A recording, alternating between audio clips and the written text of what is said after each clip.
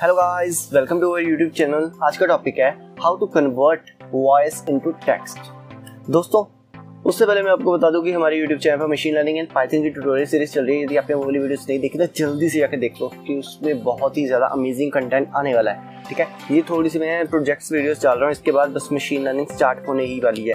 ठीक है, अब बात करते हैं कि इस बार इस वीडियो में हम किस चीज़ के बारे में बात करने जा रहे हैं। जैसे कि मैंने पहले आपको बता दिया कि हम इसमें स्पीच रिकॉग्नाइजेशन के बारे में बात करने जा रहे हैं कि हम जो बोल रहे हैं उसे हम टेक्स्ट फॉर्म में कैसे कन्वर्ट कर सकते हैं। जैसे कि हमने देखा होगा कि हम बहुत सारी जगह पर देखते हैं कि हम वॉइस सर्च करते हैं और वो ऑटोमेटिकली रिटन फॉर्म में हमारे सामने आ जाता है। वो क्या होता है? Speech recognition. इससे कहता है हमारी आवाज़ किस में कन्वर्ट हो जाती है? Text, with the help of हमारे कंप्यूटर प्रोग्राम। आज मैं आपको वही एक अमेजिंग सा प्रोजेक्ट बताने जा रहा हूँ। दोस्तों, उससे पहले मैं आपको बता दूं, इस प्रोजेक्ट को बनाने में मेरी सच में हवा टाइट होगी। इसके जोन से कह सकते हैं, जोन से मॉड्यूल्स यूज होते हैं ना, उसको इंस्टॉल करने में मुझे इतनी प्रॉब्लम हुई कि क्या बताऊं। ठीक है, पहले बता दूं, इसको इंस्टॉल करने के लिए आपको दो मॉड्यूल्स की ज़रूरत होगी। पहला स्पीच रिकॉग्नाइजेशन, जो कि सबसे इम्पॉर्टेंट, और दूसरा पाइथन ऑडियो या फिर पाई ऑडियो। ठीक है, और मैं आपको एक और बात बताऊं, यदि आपके कंप्यूटर में पाई ऑडियो पहली बार में इंस्टॉल हो जाता है ना दोस्तों, मैं आपको बताता हूँ, आपसे ज़्यादा लकी पर्सन कोई नहीं होगा। सच में कोई नहीं होगा। मुझे आधा घंटा लग गया उसे इंस्टॉल करने में। ठीक है, अब बता देता हूँ कि इसे इंस्टॉल करना कैसे है।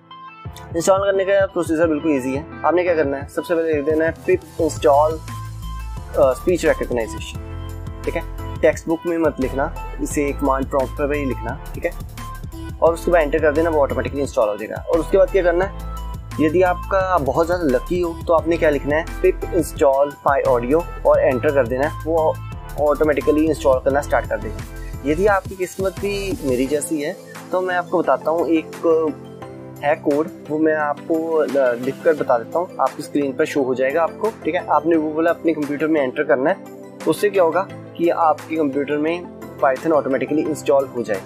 ठीक है दोस्तों, बिना टाइम वेस्ट किए शुरू करते हैं, बिकॉज मैं पहले से बहुत ज़्यादा फ्रस्ट्रेटेड हो चुका हूँ इस प्रोजेक्ट के कारण। ठीक है, अब बिना टाइम वेस्ट किए इस प्रोजेक्ट को मैं पहले एक्सप्लेन कर देता हूँ, फिर हम क्या करेंगे, इसे डेमोस्ट्रेट करेंगे।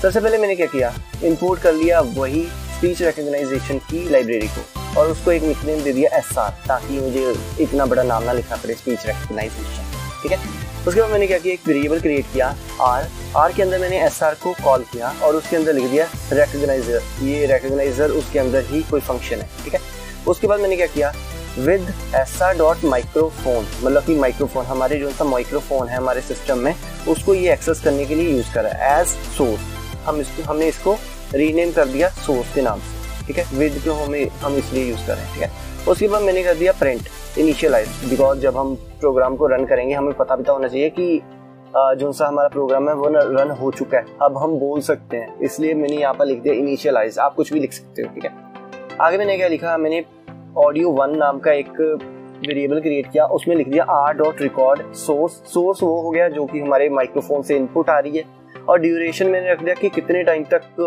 की आवाज़ आए तो उसके बाद ये स्टार्ट हो जाए अपनी प्रोसेसिंग करनी। बिकॉज नहीं तो यदि मैं ड्यूरेशन को बढ़ा देता हूँ तो इसको बहुत ज़्यादा प्रोसेसिंग में बहुत ज़्यादा टाइम लगता है। बाकी आप इसके साथ थोड़ा हेर फेर करके चेक कर सकते हो, इतना तो मुझे पता ही, आप करके ज़रूर देखोगे।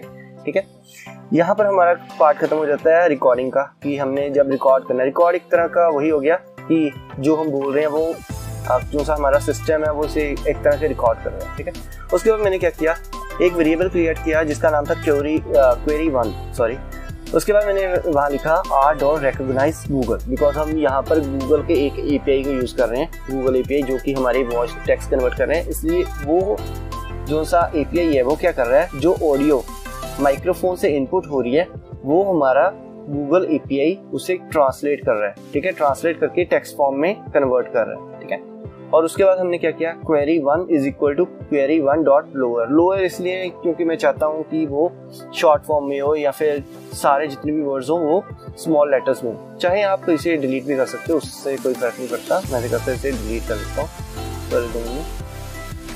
ये मैं इसे डिलीट कर देता हूँ, इससे कोई फर्क नहीं पड़ेगा, मैं इसे सेव कर देता हूँ। ठीक है, उसके बाद मैंने लिख दिया प्रिंट क्वेरी 1 की, ताकि हमें टेक्स्ट फॉर्म में शो तो हो जाए कि हमने क्या लिखा है, क्या बोला था सॉरी, और उसने सही तरह वर्क किया है या नहीं।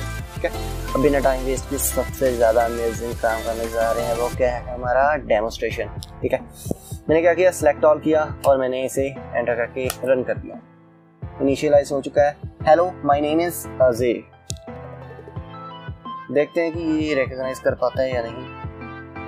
ये देख सकते हो यहाँ पे लिखा आ गया hello my name is Ajay. ठीक है दोस्तों, इस तरह आप अपने आप स्पीच रिकॉग्नाइज सिस्टम को with the help of Python बना सकते हैं। विद इन कितने ही लाइन का कोड है, ये 7 लाइन का कोड है। 7 लाइन के कोड में आप इस सब को बना सकते हैं, जो आप अभी तक अकेले YouTube वगैरह पर सर्च करने के लिए या फिर गूगल की शुरुआत है मशीन लर्निंग की। आने वाली वीडियोस में मैं आपको इसको स्क्रैच से बनाना सिखाऊंगा, उसकी आप चिंता मत करो। ठीक है, यदि आपने अभी तक सब्सक्राइब नहीं किया ना, मैं सच में कहता हूँ अभी रुको, पॉज करो और जल्दी से सब्सक्राइब बटन दबाओ अभी के अभी, और लाइक जरूर बताना, क्योंकि इस जो से ये प्रोजेक्ट है इसने बहुत ज़्यादा मेरा दिमाग खराब किया। ठीक है, और आगे मैं आपको और क्या बताऊँ कि आप अब इसे ट्राई कर सकते हैं, इस कोड को ट्राई कर सकते हैं और इसके साथ बहुत सारे प्रोजेक्ट्स को क्रिएट कर सकते हैं। आने वाली वीडियोस में मैं और भी बहुत ज़्यादा अमेजिंग